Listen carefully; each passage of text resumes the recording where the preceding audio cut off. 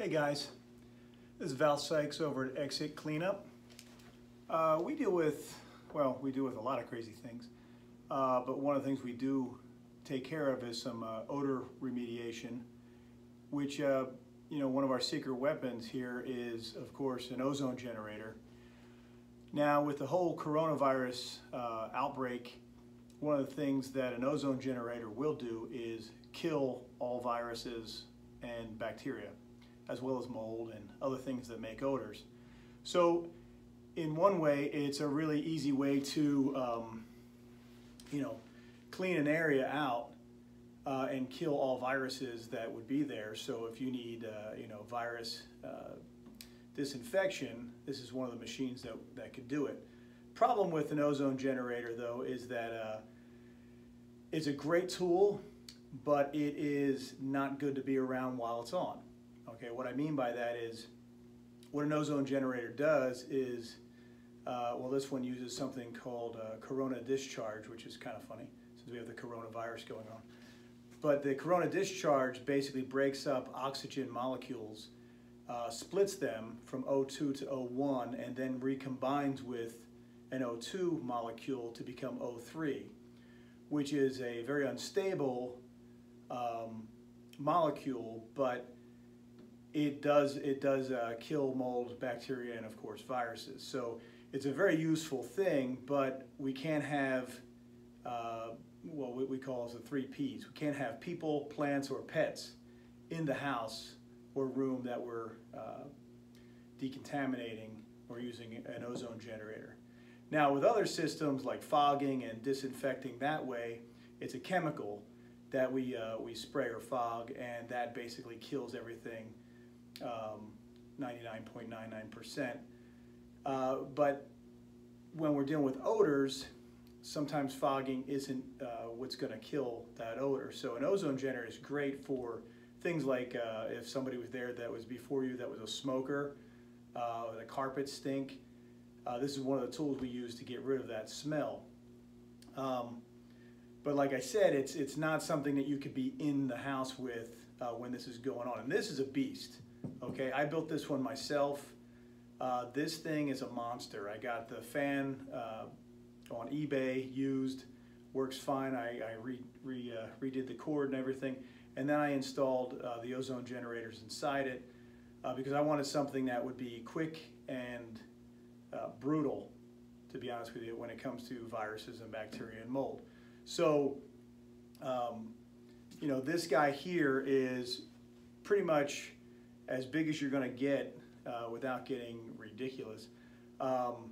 It's heavy, it's awkward, but we love them. It's better than little tiny machines that take forever to decontaminate a room, whereas this, I can turn it on and a room this size pretty much will be filled with enough ozone to kill all those viruses in probably a half hour.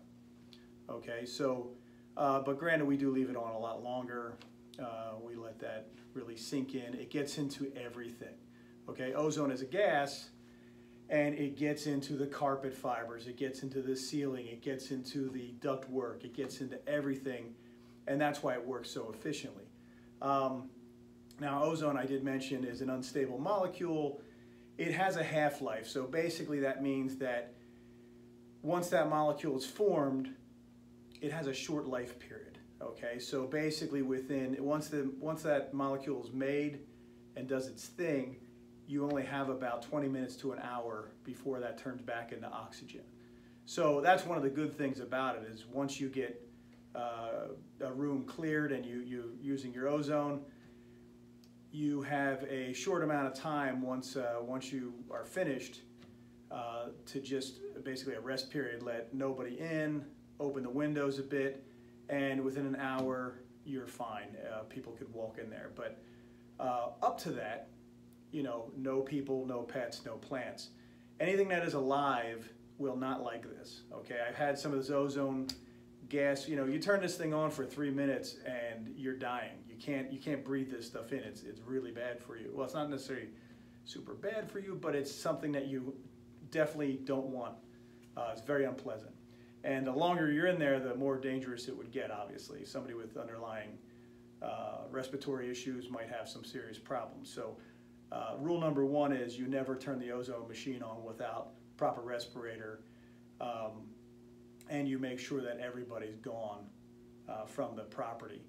We put a note on the door, we lock everything up. Nobody's allowed in there while this thing's going on. Then once it is done, a lot of times we have it on a timer, so once it's done, we come back about an hour later, open up the windows, and once everything's cleared out, it is like the freshest air you'll smell in that property. So ozone is definitely one of those weird things, but like I said, for odor remediation, it's great. And now for the coronavirus outbreak, it's a great thing to, if you have a business or even a home that you're not going to be in or you can get out of for 5-6 hours, depending on what you're doing, this thing will kill any odors that were in there and kill any viruses that were in there. This thing, like I said, is a little strong. They do have smaller machines, but you have to be careful using these things. Like I said, it's not something that you just want to turn on and walk away and let people come and go. They will not like it. And you definitely want to make sure you get rid of any animals or anything or plants in your house or in your property when you're using this. But this is definitely a great tool. It's just one more tool in the fight of the coronavirus and or odor remediation. So I hope this helps. For those of you who are interested in looking at this kind of stuff, you could always contact us. Or if you want to learn more, just get to our link down below, and we can answer any questions you have. When using this, the reason I built this one and it's so big and ridiculous is that I can turn it on its back and it shoots up, because ozone basically comes down, so you want to make sure you can get it in all the rooms and up high. So a lot of times you'll see people put these on pedestals or tripods or things like that. Maybe not something this big and heavy, but it's definitely one of those things where